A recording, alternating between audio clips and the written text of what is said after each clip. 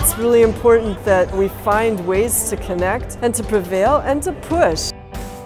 It's got to be us to change this.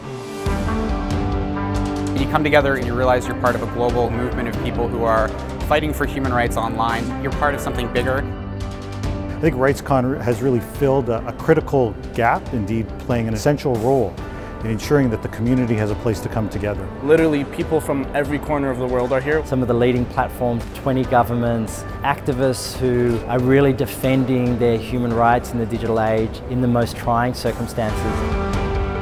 48% of the participants are women. Yes, it's possible to achieve gender parity. We're moving from working in silos to working together. This is where you get to do the real work.